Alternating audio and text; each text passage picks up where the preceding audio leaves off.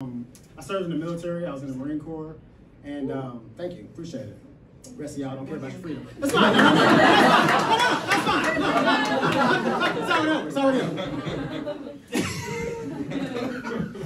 No, I did though, and a lot of people, they ask me like what my experience was, and I will tell you this: I learned some stuff about myself when I was in the Marines.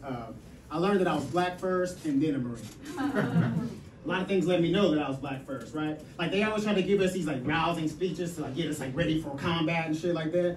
None of that ever worked on me. But what did have me ready for war was when I got out of boot camp and I had that stupid haircut and I went back home and all my black friends roasted me. I don't know if you've ever been roasted by black people, but it don't stop when you get mad. It stops when your soul leaves your body. You know what I mean? Like if somebody put a gun in my hand, I was ready for war then. You know what I mean? Like I was ready, you know?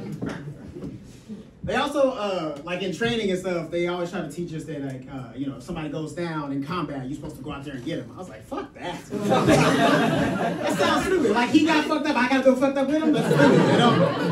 Like, you know what I'm saying? That doesn't even make sense economically. Now you got 2 soldiers down, you know what I mean? You know? Like, my blackness won't permit that, you know what I'm saying? Like, sorry he grew up in the suburbs and I grew up in the hood, but you know what I mean? Like, that, like, I know how to zig and zag, but that's sorry. I'm sorry, you know what I mean? I'll go out there and check on her after this shit's over, you know what I mean? But that's all you're gonna get out of it, you know what I mean? Yeah, man. The thing that definitely let me know I was black was we had this thing when we were in Iraq, we called Hearts and Minds, right? Where we had to be nice to the locals there because we didn't want to like get them angry with us and like turn them into future terrorists, right? Because like, you know, when you do that, they put bombs out on the road. Yeah. I don't know if you know anything about bombs, but they're really bad for your knees. You know what I mean? Like it's not good for the knees. So we had to be nice to them, right? So sometimes we would have to go and have dinner with them and stuff like that. And I remember one night we had to go have dinner with this local leader, right? Because we wanted to get some intel out of him, right? And the Iraqi people are very cool. They're very welcoming people, and I'm down with that being from the South, you know. But what I'm not down with is the fact that in this part of Iraq, they don't use utensils. They eat with their hands, which is, I know it's not.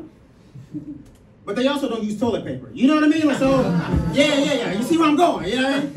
So like, as soon as we walk in the house, there's a buffet, there's a spread, there's like chicken and vegetables and shit like that. I'm like, oh shit, we about to grub. And as soon as I walk in, the head of the house pulls a piece off the chicken and puts it right to my face. I was like, hold on, first of all, racist. Like, how you know I wanted the chicken, you know what I mean? I mean, I wanted it, but I didn't want it from his hands, you know what I mean? Like, I know, like, I didn't see no TP rolling around, so I was like, I don't know, you know what I mean? It's like, I'm trying not to be rude when he put it to my mouth, I'm like, And my sergeant was like, Chris, you gotta eat it, you know? And I was like, nigga, no. Like, I'm like, and he's like, your heart's and minds. Like, I don't give a fuck. Like, here's the thing. I know I created at least 2 terrorists that night, but my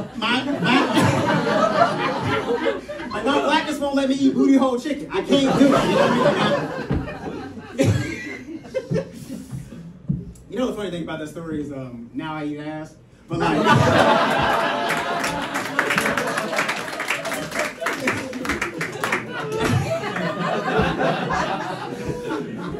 listen, I didn't back then. I was 19. I was stupid. You know, I didn't know that.